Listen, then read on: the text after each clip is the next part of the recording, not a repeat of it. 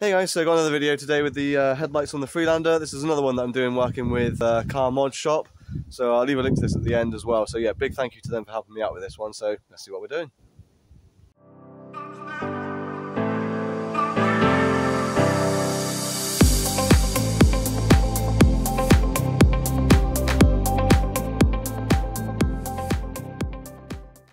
Hey guys, yeah, so this is what we're going to be putting on the Freelander today. So this is a brand new type of LED they've just released. These are made to go in headlights like what I've got in the Freelander that don't have the projector, and maintain the beam pattern whilst having LED without needing the fan or anything else on the back. So these just basically effectively go straight in if you've got a H7 bulb. Obviously before I did the HID kit, so I played around with my wires a little bit. So what I'm going to be doing is just putting one quickly in my dad's Discovery, just to show how they go in really simply if you've got a standard sort of H7 setup. And then I'm going to go into doing it on mine after and showing you how to adapt from a HID into this. So yeah, let's crack on and see what we're doing. Okay, so this is what a standard sort of H7 should look like in the back of your headlight. So you've just got these two little wires going in here, and sort of a little sort of bracket, sort of clampy bit that goes into the back of the bulb. As you see, there's just the two prongs, which matches what we've got on the back of the other bulb. So yeah, let's quickly get this one out and we'll have a look at the other bulb in there. This is your standard halogen bulb, and then effectively it should just pull out.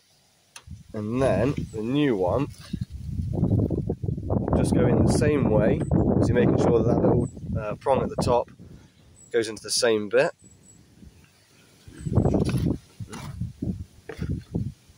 Speed it up.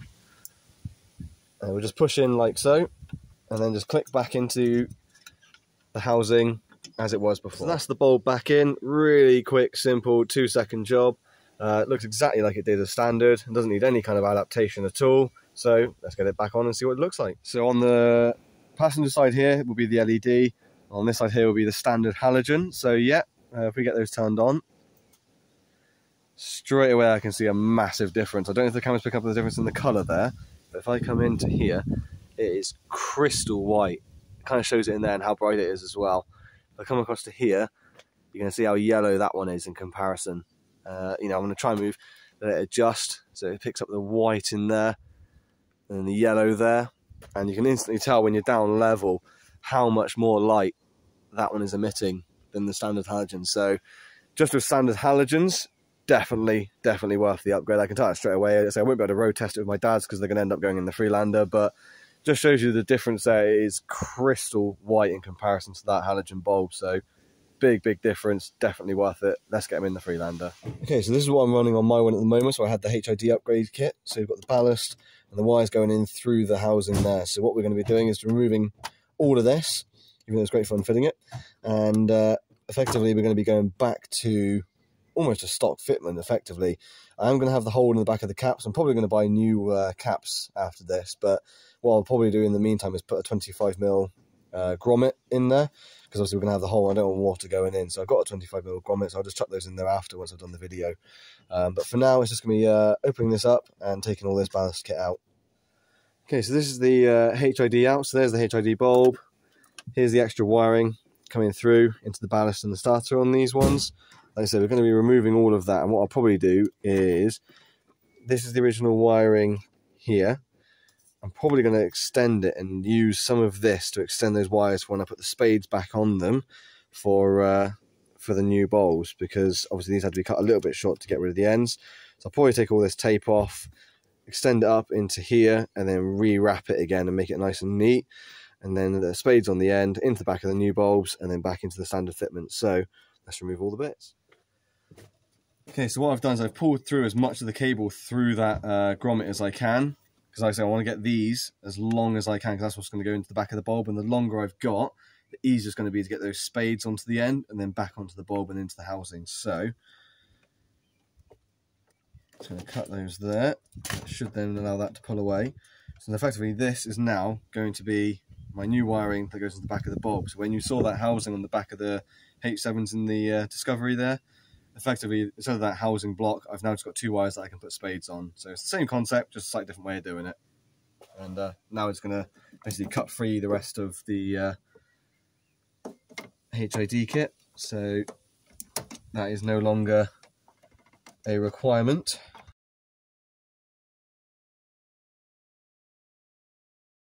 Right, so this should all just lift away now. So that was literally, you know, all the wiring we don't need. Move it over here. So what I've done is I've just separated the ballast kit away from those two bits in there. And again, that just leaves us with the extra bit that was there. What I'll do is I'll just pull that through, no longer needed.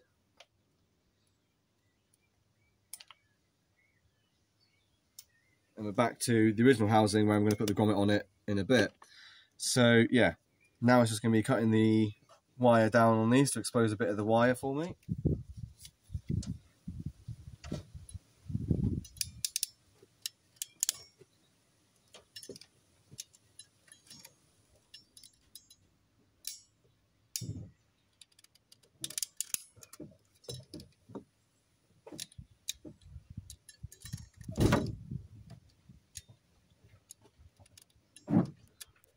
Okay, so I know that seems like a lot of faff, but what it means is, we've now got extra long wire. That's going to be much easier to get to the back of the bulb with, rather than trying to mess around with these tiny little bits that have been left over.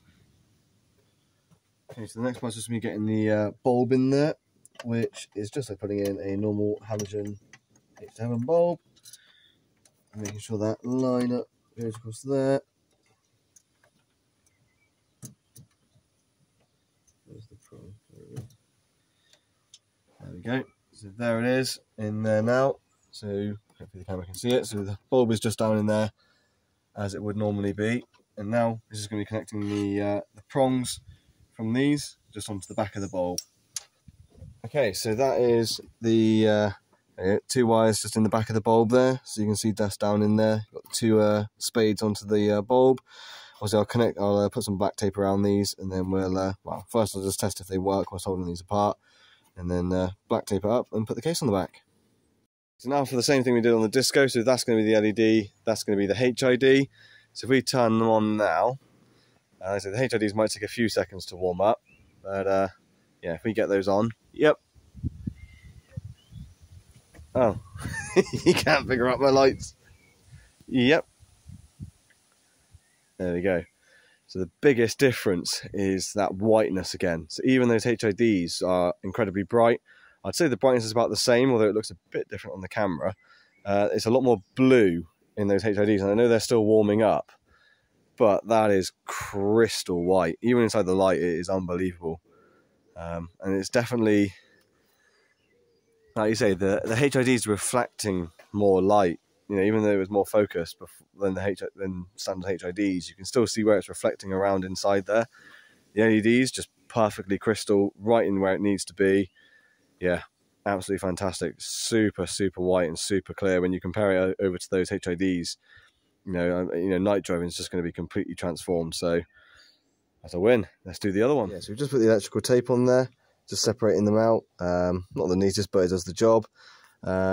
So we're going to put those, I'll tuck that in now and put the cap on it, and that's one side done. Cap back on, all the wiring's tucked nicely inside, and as you can see, I've got some very nice, on the fin there, blue tape on there. The grommets I bought with me, it seemed to have disappeared, so I've got some more at home, so I'll do that when I get back. But that is one all done, all back in. Basically look back to looking stock, other than the blue tape. I'm going to replace these caps at some point anyway. But yeah, one done, down to LED, now just the other side. Okay, so this is on the other side. My original joins held together much better, so I cut the wire originally. These joints held together much better on this one, so I didn't have to do like a sort of double spaded joint and then this.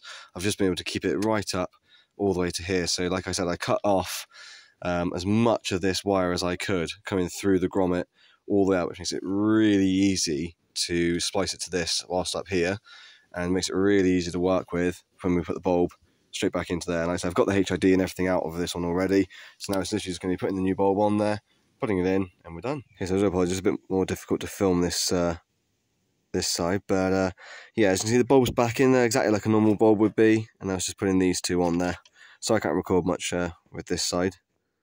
Okay, so yeah, that's it all back together again. Please ignore the gap. I will be replacing both the dust caps on this.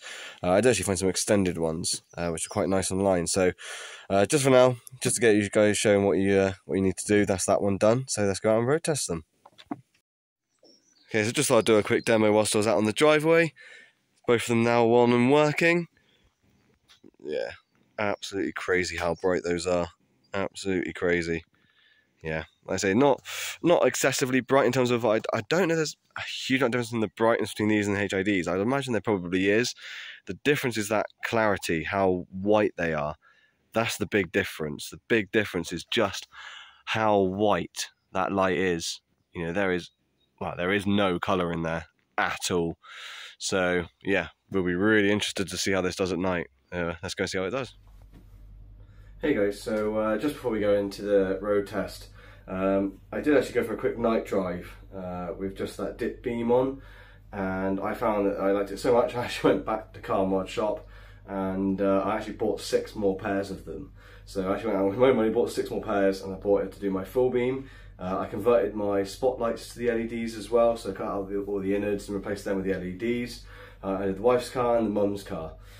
So all of them now have those because I was that impressed, so it's just something to think about going into this video. Unfortunately, I was looking to record fitting those into those cars and doing road tests in them. I did record it, but unfortunately I've switched my phones, which I use for my camera, and I lost all the footage. So I've got to apologise to Car Mod Shop that I lost all of that footage, because I was really looking forward to sort of showing the 3 different cars and how easy it was to do it in all of them, and showing the comparisons at night, because I know the missus had the HIDs on the low beam, and I obviously converted that to the LED now. So it was just a bit of a shame that I lost all that footage. I had bits and pieces. I should have checked properly as I was, you know, swapping the phones over, you know, because it was really good, and I got bits and pieces, but not really enough to cobble anything together out of. But I've still got the Freelander night drive where I use the dip beam, full beam, and the spotlights now. And I also go off-roading a little bit, just so you can see it off-road. So it's my first lane in a while. It was really good fun, mega overgrown. So you don't get much of the range on there because it was crazy overgrown, but it really shows just how white that light is on these new bulbs. And it really made a difference whilst off-roading. You know, having that crystal white against the green, etc., just made it super clear, which I was really happy with.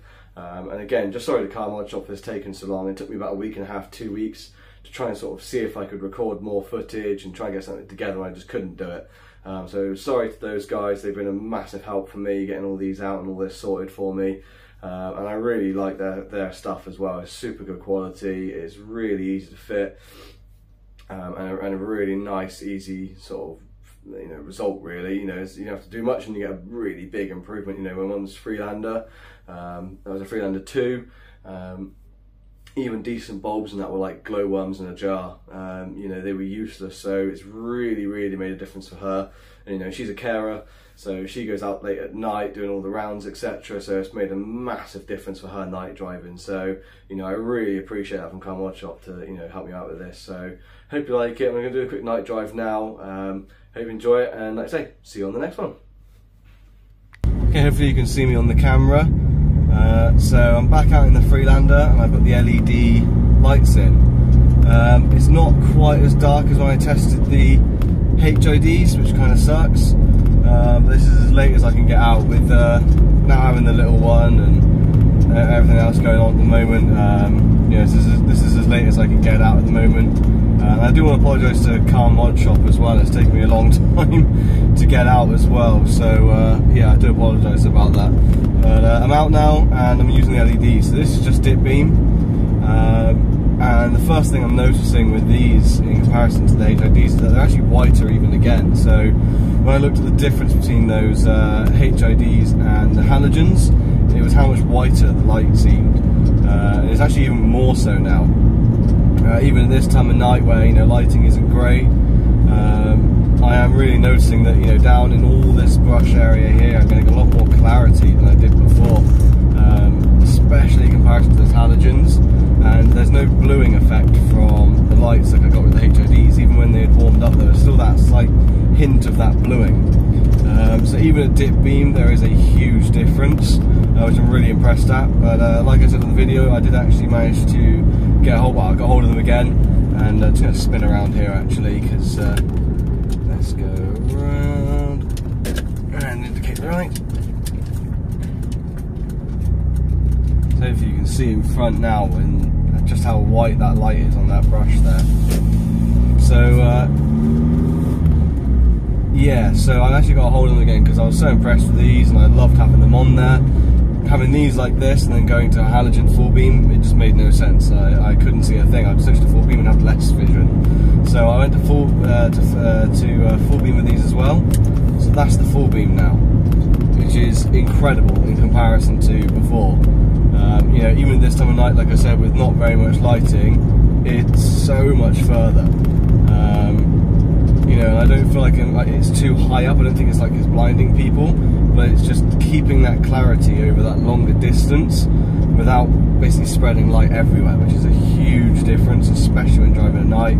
As I have driven at night, and it does make a huge difference when it's pitch black for someone like me, who, you know, doesn't have the best night vision as it is. Let's just slow down and let this chat first. There you go. And I will actually be doing a separate video, but I did also convert the spotlights to LEDs as well, so I might try and turn in here. I believe this is where the green lane is. Yes. Where's the entrance? Just because it's a bit covered, it might be a bit better for lighting.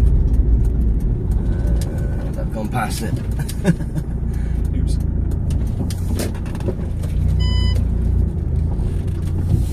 There we go. So here we go. So going into the brush now. So hopefully you can see a bit of difference here compared to my last few videos. And if I go to full beam, infinite difference there. Infinite difference. I'm also noticing quite a bit of difference with the PowerFlex mounts I've done recently. How much more firm it all feels. But yeah, incredible difference. And like I said, I did actually swap over the LEDs from the spotlights from HID to LED. So I will be doing a separate video for that, and I will do a separate full review of the lights, but suffice to say, they are very bright, and it's instant power. So whereas the HIDs had to warm up, this is just boom, instant power, full beam in front, and the vision is incredible with them, absolutely incredible. So very, very impressed by that. And like I say, even dip beam here, with all the brush in the way and everything else, is perfectly lighting up in fine, perfectly fine. This is a lot more overgrown than last time. So this is full beam now. Let's have a look. Yeah, that clarity there is incredible through those spotlights now. Like I say, I'll do a full proper review, but I mean, you know, it just goes to show you here anyway,